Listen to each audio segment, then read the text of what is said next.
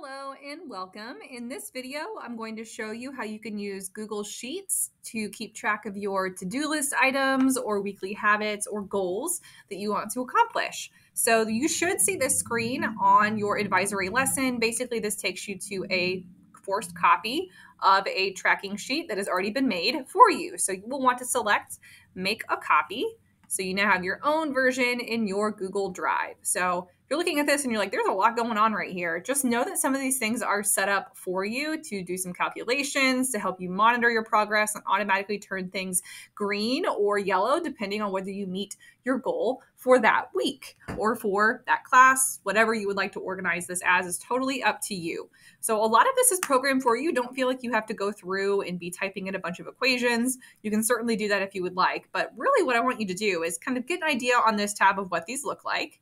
But really the setup tab is where you're going to be doing all of your typing. You won't be doing a whole lot of typing on this example tab right here. So the way that this is set up is that it's going to import whatever information that you fill in over here. So if I'm on my setup tab, it walks you through exactly what you need to do. Basically, all you have to do right here is decide what your goals are or what your tasks are that you need to complete that week. So I have some examples written out right here. But let's say that I want to change a couple of these to make them a little bit more school focused. So finish my science labs. Let's say that I have a lab every Wednesday in my science class, but I want to make sure that it's done on Thursday, a day before it's due. All right, and another one can be maybe I can set a goal here to update my Google Calendar daily. All right, so I have some other ones entered here. You don't have to have this many of them if you don't want to. If you're like, some of these aren't necessarily super relevant for me right now, you can delete some of these if you would like. Type them there, delete them. You can have up to number 13 cell here for your goals, but if you have fewer than that, that's perfectly fine. So over here, it's just showing you what emojis are going to pop up if you reach these habits or these tasks or goals that you set up for the week. So once I have this all typed here, then I'm going to go back to my weekly example, and there's some magic that is going to happen. So if you notice right here, I had all of these filled out to about cell 16 before with my goals. Now it's a much shorter list because I deleted some of them here. So the way this is set up is my tab here with weekly example is going to basically sync up with anything that I've typed here on this setup page. So this is the only page where I need to be typing my goals. If I type right here, it's just going to mess up this equation I have. So it just saves you some typing time basically along the way.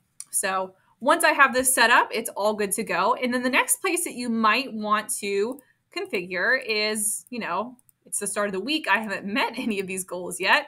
So what I need to do is go through and just uncheck some of these boxes in this example.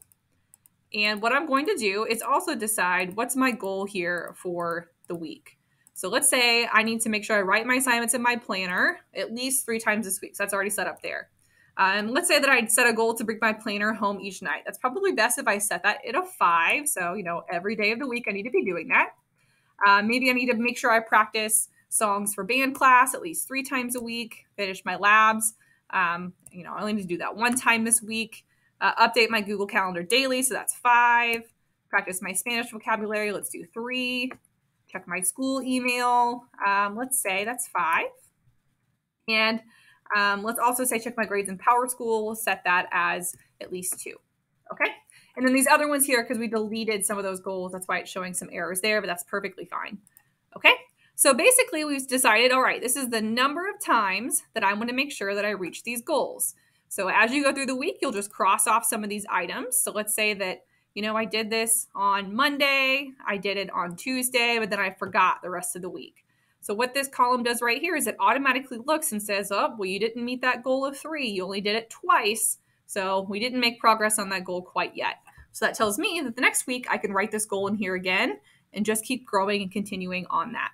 Let's say that I did remember to bring home my planner each night, even if I didn't remember to write assignments in it each time, then yay, I reached that goal. So this just helps you keep track of things that you need to do and monitor your progress. If you find out that this little percentage over here isn't super helpful for you, you can always delete that column.